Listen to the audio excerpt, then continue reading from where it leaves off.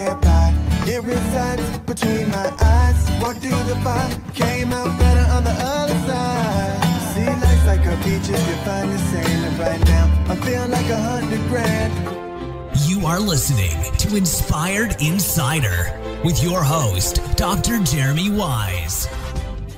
Dr. Jeremy Wise here, founder of InspiredInsider.com, where I talk with inspirational entrepreneurs and leaders. Today is no different. I have Will Nitze of IQBARs. They do more than just bars, of course, which we'll go into. And Will, I always like to point out other episodes people should check out of the podcast. And, I find, Will, from my research, you have some counterintuitive views, which I love, about conferences, about endorsing and getting celebrities.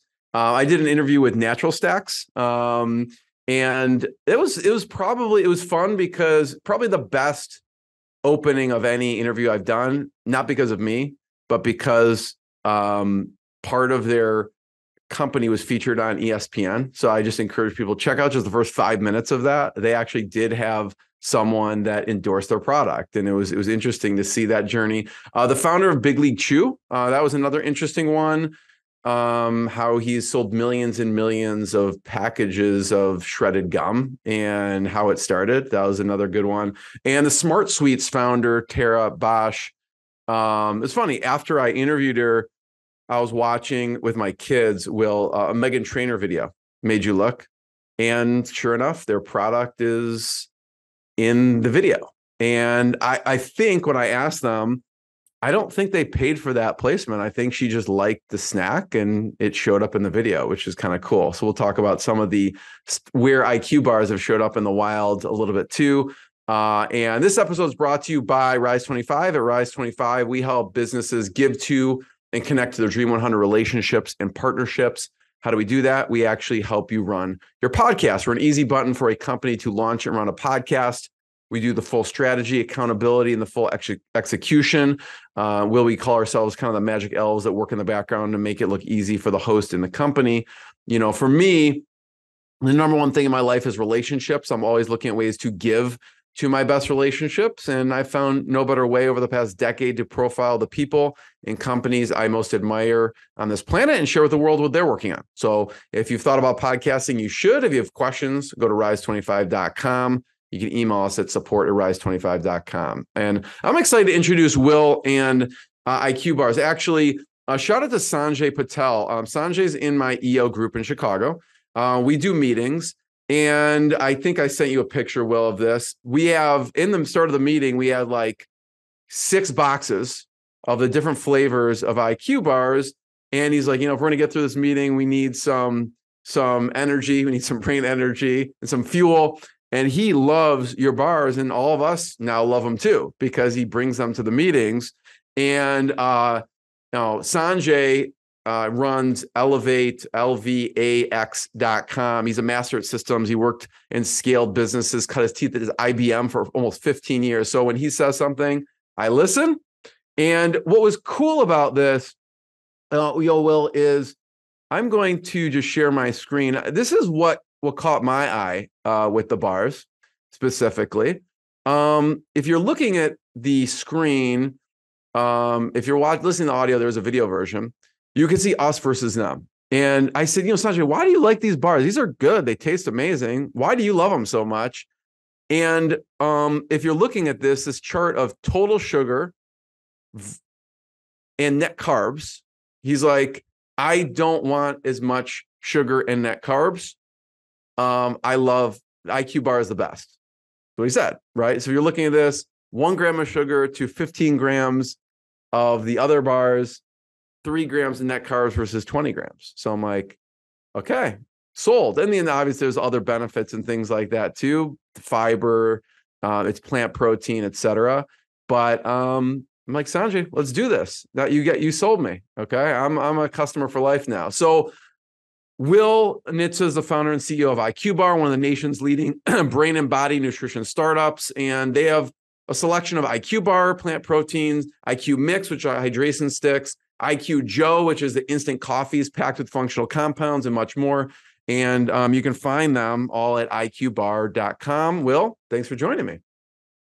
Thanks for having me. Yeah. So this is where I pretty much stop talking. You do the rest of the talking. But Talk about, just some of the products of IQBAR to start, and a little of the evolution of the products. It started with, I know, the bars, and then talk through the evolution of the product line.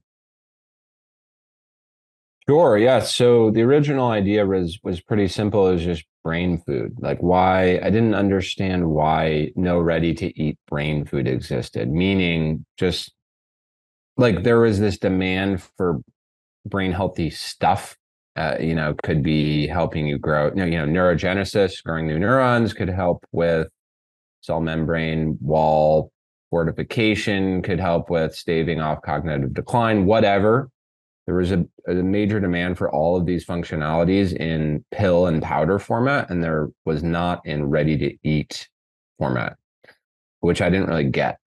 On the flip side of that, if you look at, let's say, just the bar aisle, it's all body centric. So it's weight loss, gut microbiome centric. So prebiotic fiber, say, it's growing new muscles, so high protein, whatever. It's all body. And I didn't really get why there was no brain food. So that was it. And there was no real data on, is this even a good market?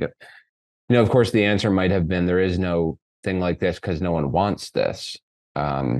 Right. But that's of course a risk you take when doing anything that's even somewhat innovative. So I thought, okay, I'll do a Kickstarter and I'll see if this is something the market wants. And that was the first iteration, was just brain food. And it was a very different product. The packaging looked different. It was higher in sugar. I had no idea how to make a product, for starters, let alone a food product. Had no one in my family, no one I knew was in food or bev or consumer goods. And so I just sort of figured it out as I went. But we pre-sold about $90,000 of product across Kickstarter and Indiegogo, just in a crowdfunding campaign, which was a massive success for us. We were trying to hit 50,000 would have been a massive success, and we hit 90,000. So we were like, okay, this is at least something people are intrigued by. And then I actually had to figure out how to make it, right? Because we sold all those units without even having a product. And then we made the first iteration and then just started getting feedback on it and iterated from there. But where it shifted was after we got a bunch of feedback, basically we realized there was an opportunity to reduce sugar and net carbs and increase protein. So basically shift it from being like brain food that's low-ish sugar to ultra low sugar, low net carb, brain and body food. And the and body is kind of a key micro pivot there, because just we realize like anything where it can be an and not an or, you should do it. So it was like, can we incorporate, let's say, 12 grams of plant protein and all these other things without taking away from these other things? The answer is yes. Great, let's do that. And that opened us up to a much, much broader, total addressable market of people who, let's say, just want a protein bar. So now there's what the product evolved into what it is today is it's a unique set of value propositions such that we can hook consumers in a bunch of different ways. So you might just want a low sugar bar, right? And then you can be a customer. You might want a brain healthy bar. Great. You're a customer for that reason. You might want just a plant protein bar. You don't want an animal, whey protein based bar, maybe whey upsets your stomach, whatever. Great. We can hook you that way. So there's so many ways to hook consumers in, and the brain angle, it's maybe counterintuitive because our name is IQBAR. It's not the first, like in the hierarchy of value propositions, it's not number one. It's like number 5. It's sort of the rounding element that's like, it's this, and this plus that. And that order of operations is really critical, because if you start with that, you kind of lose the consumer. You like over science the consumer in colloquial terms. So we've just found like what you emphasize and order of operations of call outs and value propositions is incredibly important. But yeah, that's kind of how the bar evolved, and happy to get into the other product lines too. Yeah, I mean, the case in point, Will, that's kind of what you have, all these benefits, right? And some people gravitate to certain benefits more than others. Like Sanjay gravitated towards like you were saying, the net carbs and sugar, right? Now, obviously, it's an additional benefit. It's got brain nutrients. It's got the protein. What were the, initially, when you pre-sold 90,000 in Kickstarter, and then the real work begins, right? You start making the bar. What were some of the things when you were thinking originally, we want to include brain nutrients? What were some of the things you wanted to make sure were in the bar? I literally made an Excel spreadsheet, and I was like, all right, what are just the compounds that have the most scientific backing that they're good for your brain? Like, let's just list all of them. And so it was a ton of stuff. It was curcumin, extract from turmeric, resveratrol, extract from grapes, vitamin E, flavonoids, which is a polyphenol. MCTs were really hot at that time, medium chain triglycerides, because it was an alternate fuel source for the brain. That was really interesting. And so, omega-3s, that's one that everyone would recognize. So basically I just laid that out, and I was like, okay, what are whole food ingredients that are highest in all of these things? So then, I had a 2x2. I had one axis was all these compounds that had a ton of clinical data behind it. And then on the other axis, you had all the whole food ingredients that's richest in these things. And so for, vitamin E, let's say, it would be, almonds are very high in vitamin E. Sunflower seeds are very high in vitamin E. For flavonoids, blueberries, incredibly high in flavonoids, in the berry family. Matcha in the leaf family, very high in flavonoids. The cocoa bean, very high in flavonoids. So, and then the question is, okay, can I make a product out of all of these things? And I was a blueberry matcha, like blueberry matcha almond. At some point you got the. Well, I kind of wanted to take one. So I wanted to have each of them represented. So, for flavonoids, for example, I could have a blueberry bar, and then separately I could have a matcha bar. And so I'm hitting on that nutrient in this way over here and in that way over there. Same thing for,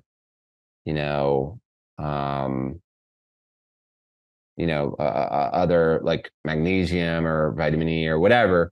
You can get it from different sources. So I was super naive though to start. So I was obsessed with curcumin at the time and resveratrol, but what you learn pretty early on is, okay, you just can't, it's like science meets commercialization, and consumer trends and consumer habits and consumer desires and market strictures.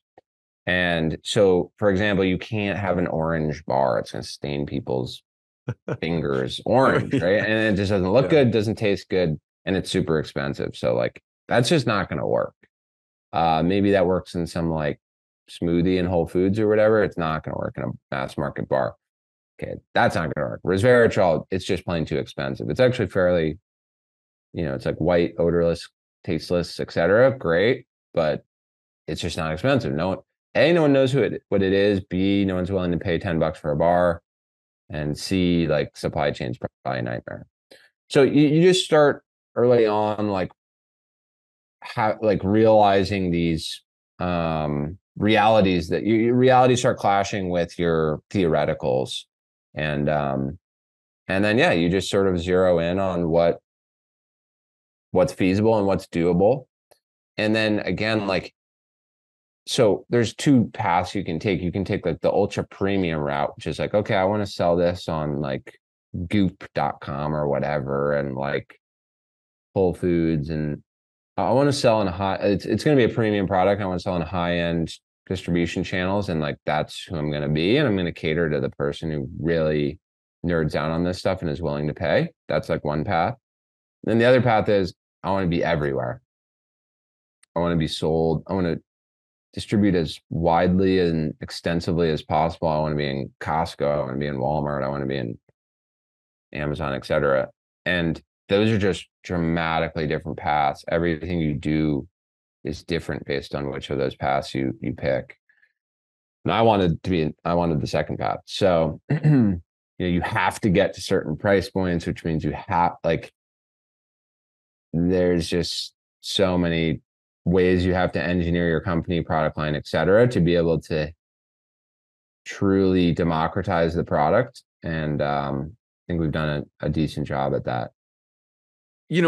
I'm looking at the screen. If you're watching this, there's some amazing flavors, beautiful packaging. Tell me about the first version. What was the flavor? What did it look like? You said it looked a lot different in the beginning. I mean, for one, so basically the way you I don't know how other people do it. This is how our process evolved. Basically, you find a co-packer, a contract manufacturer who will make your thing, and you have no leverage over them. You also, if you're me, you have no knowledge of the space, food formulation, any of that. And so the first co-packer I went to, there was a woman named Liz, and she made products. Like, she was a formulator in addition to being an owner of the manufacturing setup.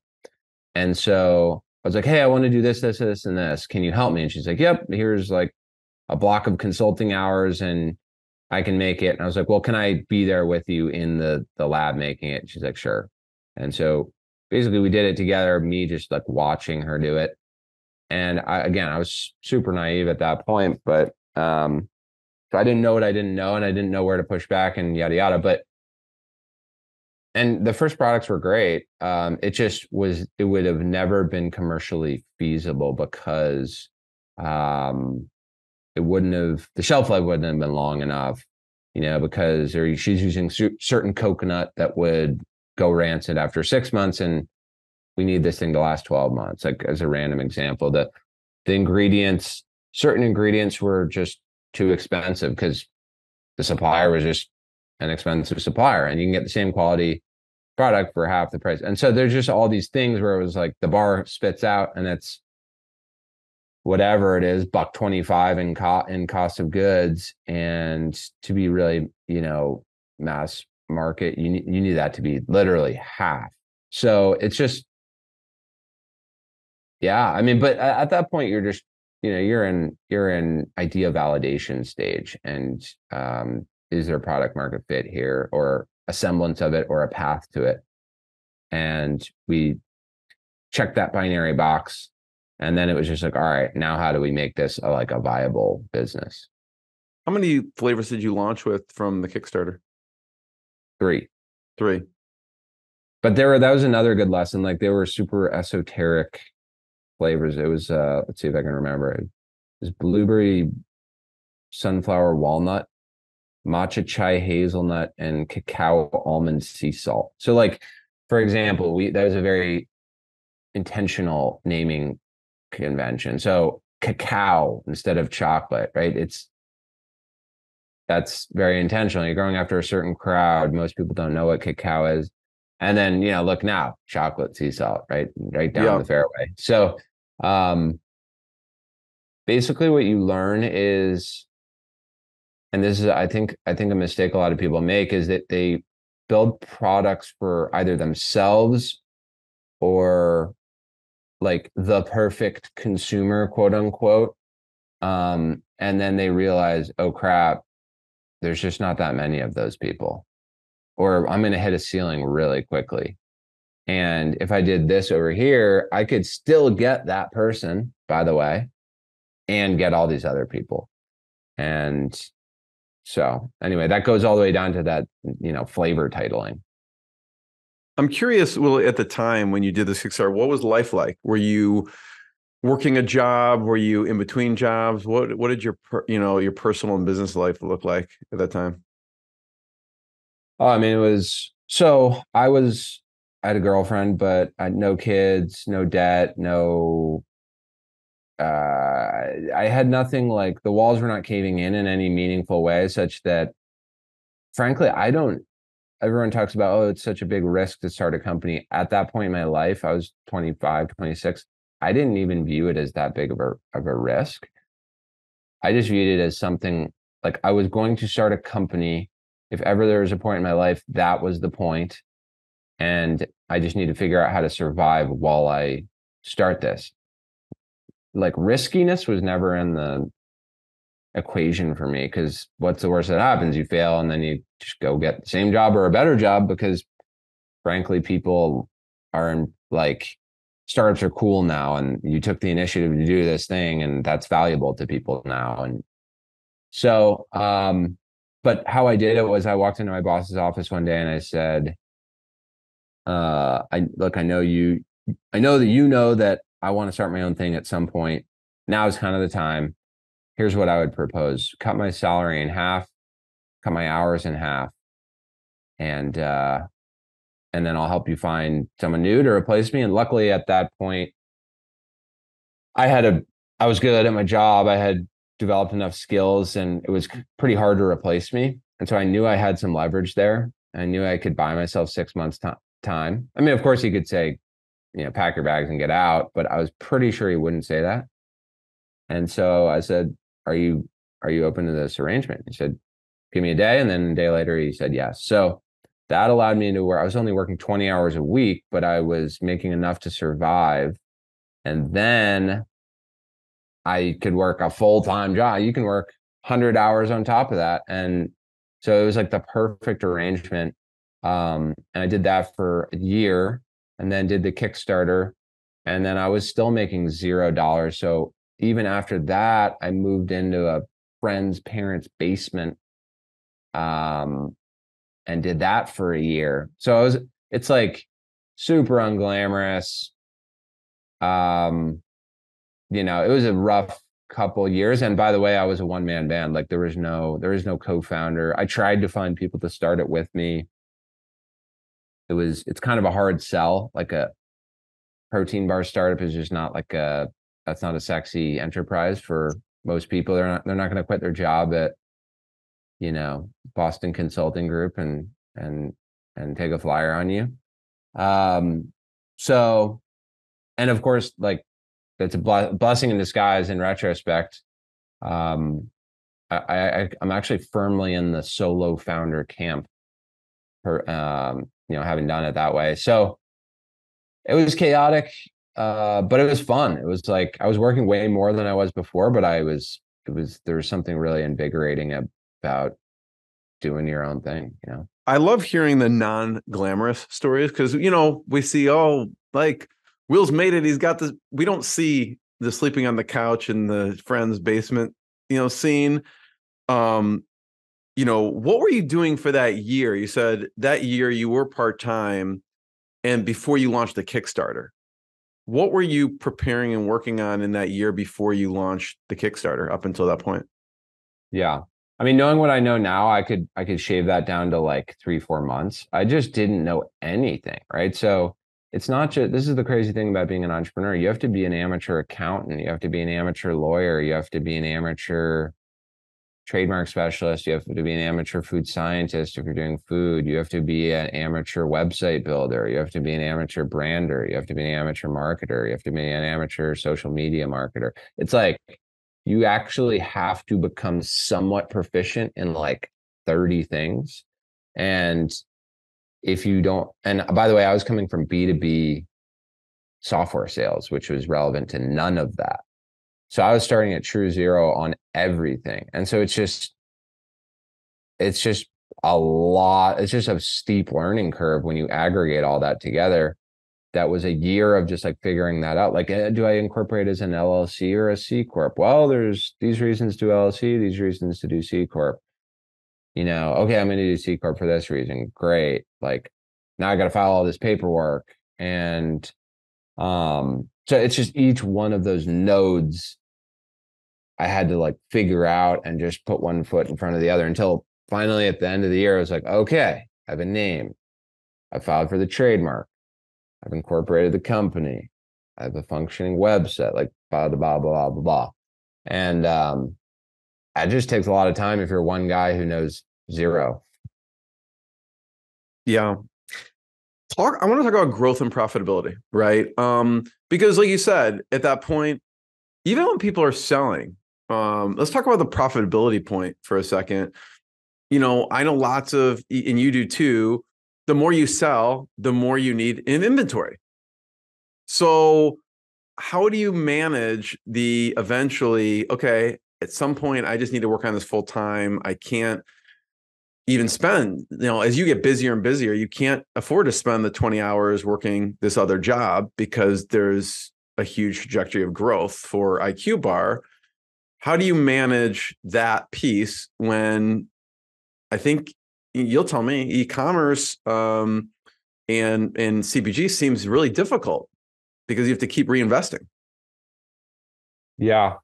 Yeah. So that's like a fundraise. That's a twofer. That's a fundraising and profitability one, which is good. So I'm firmly in the camp that you should raise money for consumer goods, specifically outside of, let's say, 80% plus gross margin products. So like beauty products, jewelry, things like that. I think you can swing it without raising money. Everything else, it is technically possible, but I would say highly unadvisable to not raise money. Of course, then the question is, can you raise money in as a non-dilutive way possible, which was always my goal. But I knew I needed to raise some money. To your point, you need to manufacture real things that cost real money. And by the way, your margin is going to be terrible to start. It just is. Your volume is going to be really low. You're not going to know what dials to twist to get suppliers to give you better pricing, blah, blah, blah. So it's just going to be not profitable. And, God forbid, God forbid you need to make a salary and feed yourself and all that. Right. So it's just, you just need money. So the way I looked at that was upfront was basically, okay, I'm going to raise, call it just enough money to run a really good Kickstarter. This is maybe a non-intuitive thing. Really, you want to have something like 10, 20, 30, 40 grand to run a really good Kickstarter. And then maybe another non-intuitive thing is that the goal of Kickstarter is not to get money to make product to start your business. It's to do all that, but mostly to validate an idea such that you can then raise money on that idea in a way that is de-risked for investors. So the people don't really view like that is the true way, in my opinion, to best leverage a tool like Kickstarter. People don't think of it that way. But so that was always the plan. I raised, I think it was 30K from a random, now board member and good friend, but at the time, random guy I got connected into, really successful guy in the agriculture space. And he gave me 10K. That's just like a flyer. And then his buddy gave me 10K. And then I got a third person to give me 10K. I was like, cool, I have 30K. Ran the Kickstarter. That was a success. I turned her back around to them. I was like, all right, I want to raise $500,000. And we just had, in our first 2 months, we sold 90K of product. And they got all excited about it because we had that proof point. We weren't just coming to them with a PowerPoint deck. We were coming to them with sales. And so then that first guy wrote a $200,000 check. And then the second guy wrote a $200,000 check. And then the incremental, we actually ended up raising, I think it was like 625. The incremental 225 was easy at that point. And so, yeah, we just needed money. And then as our whole goal has been to scale fast, I mean, the definition of a startup is a fast-growing, ultra fast-growing nascent business. You're not really a startup if you're not growing fast. It's the whole point of the enterprise. So we've always tried to grow 100% or at least 75% every year, and that just at a certain growth rate in CPG in certain categories, you're just going to have to keep raising money. And so again, the question is just how do you make it as non-dilutive as possible? And so, yeah, over the course of years, we've raised actually now 10 million, I believe. We've raised almost exactly 10 million at this point, but still control more than half of the company. Because we kept showing really good results, justifying great valuations, and raising as little money as possible to get us to the next tier. But to your point, profitability at some point, you have to flip the switch and be a self-sustaining entity. At some point, you have to live off what what you kill, so to speak. So that is like, now this year is our first profitable year. But we didn't get there until we got to like over 25 million in annual sales. Didn't get to meaningful profitability. So Profitability is just tough I think in the CPG industry, because like you have to keep fulfilling orders as you sell more, right? So I think it's really difficult because you're always having to pour money back into the inventory to sell more, right? totally. Well, so there's two like concerns. There's profitability and then cash flow. To your point, that's a cash flow concern. And yes, that is like, you live and die by your cash flow. You could actually be profitable and have terrible cash flow and go out of business. Meaning just what you said, you have to spend money before you get money back. And that delta keeps growing and growing and growing because you have more and more demand. So yes, those are two things you have to be juggling. There are some creative ways that you can bridge that gap today that didn't exist, say 10, 15 years ago. There are ways to finance. Like, for example, we had a giant Sam's Club PO. We had to borrow $1 million. We didn't have the money literally to make the product to fulfill the order. So we had to borrow $1 million. But, luckily, if you have good POs from reputable retailers, that lender knows that Walmart is going to pay that PO. Costs you a little bit of money to finance it, but you can bridge that gap. But yeah, you have to. So I add that to your list of hats you have to wear. You have to be a financial engineer as well, to get by. Unless you just raise just a boatload of money, right? And then you don't have to do any of it because you have so much padding. But now you just sold most of your company. So yeah, also like the market has shifted, right? So there used to be this dynamic where growth at all costs was rewarded. The inverse of that became true in Q1 of 2022. It was kind of stark, the shift, and tech, of course, got whacked the hardest, but CPG got whacked pretty hard too. And all these brands that their DNA was built on growth, and it's okay to lose $5 million a year. Overnight, that became eminently not okay to lose $5 million a year. And so that's really hard to change your fundamental DNA. Really hard. In some cases, near impossible. Fortunately, we had always built into our DNA that path to profitability. And so we were all right. And I can get into how, what are the levers we pull to be profitable, but net, that is the normal that we're in. It's not an easy journey. I want to talk about the growth, because there's channel growth. There's also product growth. Talk about what you did from a growth perspective. We were omni-channel from a pretty early stage. We created a website after the Kickstarter. We layered on Amazon after that. Amazon very quickly started outpacing like 4 or 5 to 1 our website. And so we very quickly realized the power of Amazon.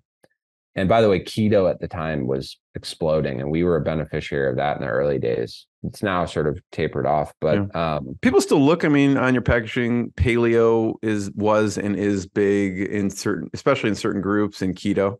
Yep. Yeah. So, but it's just the number of people. I had Lauren Cordain on the show, who, I don't know, his book is the paleo diet, literally. So I think it's still big, still certain groups. Yeah. No, it was paleo, and paleo is still big, but then keto kind of like surpassed it, and then keto plateau. It's like there's like boom and bust cycles for every diet, but they're always going to be that still big loyal following of those diets. So yeah, well, our biggest growth sort of like inflection point was just keto intersecting with Amazon and just a zillion people searching for keto products on Amazon. We happen to have a keto compliant bar, and it was kind of wild. You were just selling 20K a month, then 40K a month, then 80K a month, then 100K a month, you know. So that, and still today, Amazon's our biggest sales channel. But then pretty quickly we thought like, okay, we want to be omni-channel. We want to start diversifying as early as possible. We don't want to just be an Amazon. It's just so risky to be an Amazon only brand or a D2C only brand. And so we went into, actually CVS was our first retailer, and that was not great. Learned a lot of lessons there. Just thrilled about that. Yeah. How did you get into CVS? Well, they're local-ish. I'm in Boston, and then they're in Providence, so like 45 minutes away. And then, yeah, I just knew a guy who had gotten in, and then I got a contact number and I called it. And it was a guy who was a category manager for this new set that was like functional foods and supplements, and pitched him, and we did a pilot and did well in the pilot, and then went into 3,000 stores. So that was a wild moment, because that took us from manufacturing like 20,000 bars a clip to like 200,000 bars a clip. We had to change manufacturers.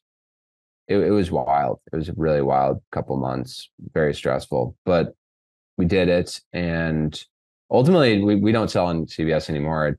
It wasn't really a great fit for us. Like the set really was the main issue. It was kind of in the back corner, and it's just, were you replaced? Yeah. And we weren't in the bar set, and we were in like a brain set. And so anyway, it didn't work out, but that was our first like foray. And then we got into Kroger, and then we got into Wegmans, and then we got into Sprouts, and then we got into, you know, Walmart and all these other retailers, and really substantially diversified the business, such that now today, you know, it's basically 50-50 e-commerce and brick and mortar. But we did that, I think, earlier than other brands would have, and I'm glad we did. Not because we're geniuses or anything. We just wanted more revenue. But in retrospect, the diversification benefits were just giant. So how do you your question was on growth. Like growth, it's just, you're growing within channels, but we're always trying to add new distribution. And it's just such a big pie. Like even in America alone, forget international, there's just so many people that buy in so many channels that it's almost endless. Are there any channels now that you haven't gotten into yet, but it's kind of on the roadmap?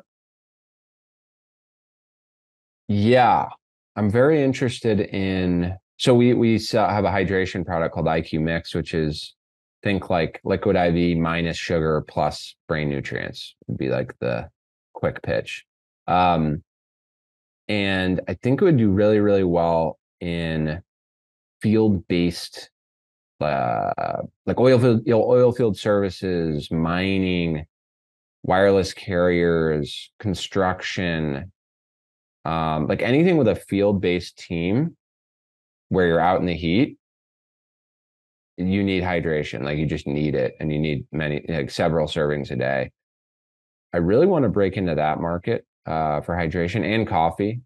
So we have a coffee product called IQ Joe, which is like an enhanced on-the-go instant coffee. No one really talks about those channels, by the way. You'll never see them on pitch decks. No one's posting about them, and yet they're gigantic.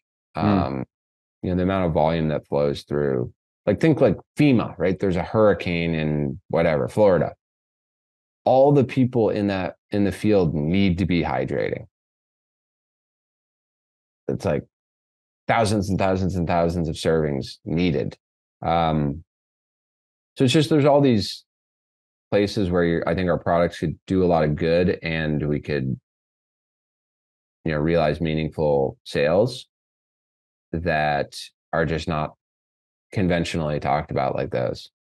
So where would people have those? Like when you say that, it makes me think of the the National Convenience Store Trade Show, NACS, for some reason. And, I picture like truckers going into a gas station getting like an energy drink or something like that, right? Where would this IQ Mix product be for those individuals so they can grab it Well, on the go? there are a couple like really big distributors. So like Granger and Fastenal and then, Staples distributes to like offices and WB Mason locally in New England. And typically everything runs through distributors. Mm-hmm. So you can cut deals directly, right? With whatever. FedEx, let's say, could do an RFP for hydration products. And you could just go direct with FedEx. And then they're distributing it to their own field techs, let's say. So it depends, but generally speaking, it's running through a distributor. Yeah. Yeah. I remember my sister worked for Salesforce. They had stocked, I had the founder of Hint Water on, and they stocked Hint Water. So she knew I think more about Hint Water before a lot of people, like it hit the mainstream because, like you said, it went into, Salesforce's offices, and she knew about it, and they had it there for them. So I'd love to hear your thoughts on distributors, and I know you have certain thoughts on conferences that I think are trade shows that are a little bit counterintuitive. Thoughts on well, I don't have a ton of thoughts on distributors, other than they're necessary and we have great relationships with all our distributors. But on the trade show side, that's my thoughts there are kind of part of a broader, just general philosophy, which is energy and revenue out is really the ratio that, in my opinion, any CPG founder, I would assume any founder, should really be thinking about, at least in the first 5 years of your business. And to forget, for the most part, about aesthetics. And the thing about trade shows, at least in food and bev, is you're often doing it because other people are doing it. You're going to show. There's a FOMO, right? Yeah, there's a FOMO, and then also you're almost like going to show other startups that you're there and you're real and you're someone to be considered, which is so funny because that's not your customer. And there's an opportunity cost to everything, as well as a real financial cost. And so when you look at something like a trade show or Expo West or whatever, getting a booth and flying a bunch of people out there and, spending money on hotels and dinners and the fee to do the show in the first place and blah, blah, blah. And like the months of prep beforehand, what's the energy in and dollars in and what's the actual revenue out? And one common, I think, mistake I see a lot of people make is they're like, oh, well, we got this big deal out of it, and so it was all worth it. To which I would say, but you have to like A/B test that against, could you have gotten that deal plus other deals, by just doing none of that and just cold calling or emailing or hiring a broker or whatever. There's so many other ways to spend your time and energy to get that business and more. It just, generally speaking, in my experience, is a terrible return on investment, all things considered. And people think it isn't because they got some outcome out of it, and they don't realize they could have gotten net better aggregate outcomes had they diverted all that time and energy elsewhere. So it's a bit counterintuitive because it's we've only been to one trade show ever, and yeah, our thought was kind of like, do you go as an attendee or not at all? We got one booth at one show, and then no, I've never just gone as an attendee. That is not a bad move, no question. Like, just go and walk the show, but again, I don't know. You're flying, you're spending the time. I always think, just like, could this have been a Google search /3 phone calls to get that same information? If yes, don't do it. Don't fly. Well, I guess the one exception would be like in-person is meaningful. It is meaningful to shake someone's hand and get FaceTime. And so if there are certain people that you're meeting with and that's the place to meet with them, then okay, that's like separate. But I always try to meet with people on their own turf anyway. So that is one caveat or one exception is like if there are just in-person meetings that will change the game with XYZ retailer and you really can't get to that retailer in some other way, fair enough. Yeah. I have one last question. Well, before I ask it, I want to point people to IQBAR.com. You can also go to eatiqbar.com. You can check out the IQBARs, the IQ Mix, the IQ Joe, and everything else they have on there. And you can check them out on Amazon and possibly your local grocery store. Well, last question is, I know you geek out on the science stuff and some of the health related stuff. Who are some of your favorites that you follow, what they're talking about? I know before we hit record, we were talking about Andrew Huberman, and who are some of the other people you follow in the health space? Yeah. No, Huberman has obviously been incredibly successful, and I love all of his content. Rhonda Patrick is maybe my favorite. She rattles off clinical studies like no one I've ever heard, which is just fun and impressive. I have been reading, me and the rest of the world has been reading Outlive by Peter Attia. So I've been enjoying that, and some of the sort of I don't know if it's counterintuitive or just counter to traditional advice he's given there, and has made me think differently about diet and exercise. So he's a big one. Ben Greenfield, I've always liked. I've had Ben on the podcast. He's awesome. Nice. Yeah. He's from everything I can tell, a great guy. And creates great content. So those are the big ones. I don't know. I follow a lot of random content that's like non-influencery content. I just read up on a lot of different stuff, but those would be the big ones. Yeah. Will, I want to thank you. Thanks, everyone. Check out eatiqbar.com, IQBAR.com, and we'll see everyone next time. Thanks, Will. Thanks for having me. What I got, you can't buy. It resides between my eyes. Walked through the fire, came out better on the other side. See, life's like a beach if you find the sailing right now. I'm feeling like $100 grand.